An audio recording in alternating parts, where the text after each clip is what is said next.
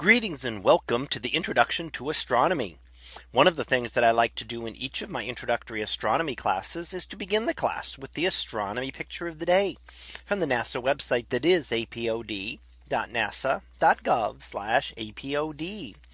And today's picture for February the 28th of 2021. Well, it is titled the Aurora tree. So what do we see here? Well, this is an image taken in Iceland in March of 2017, about 4 years ago. And what it's showing is a tree in the foreground. But interestingly, just the positioning makes it appear that the aurora, the greenish glow and red glow that we see here, seem to be coming from the branches of the tree. Now, in reality, it's just a coincidence of where the photographer happened to be standing when the picture was captured.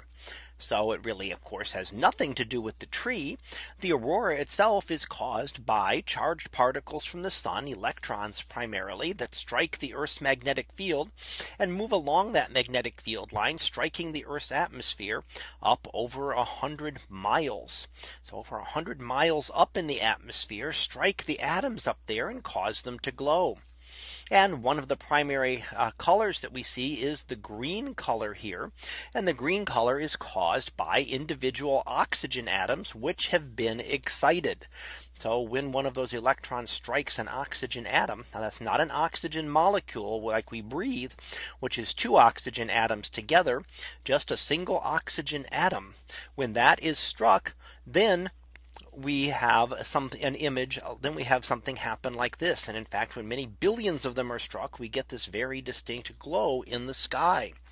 Now, the glow is not a cloud. We can see clouds down below closer to the horizon here, and we can see that they block out the stars completely. You don't see stars through the clouds. When you look at the aurora, you can actually see stars through the aurora. And except at the very brightest parts where the sky brightens so much that even the brighter stars are blocked out, you can definitely see stars and groupings of stars within the aurora itself.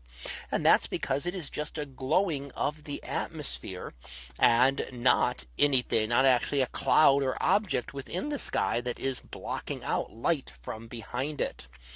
Now, when we see aurora, it tends to mean that the more we see them, the more active the sun is. When the sun is more active and energetic, it sends out more charged particles, giving us stronger aurora that are visible.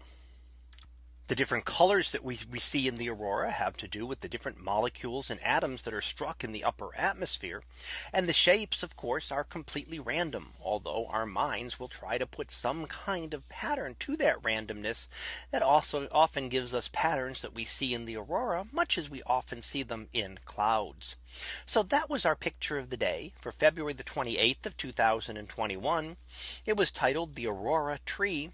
We'll be back again tomorrow for the next picture, previewed to be interstellar fowl.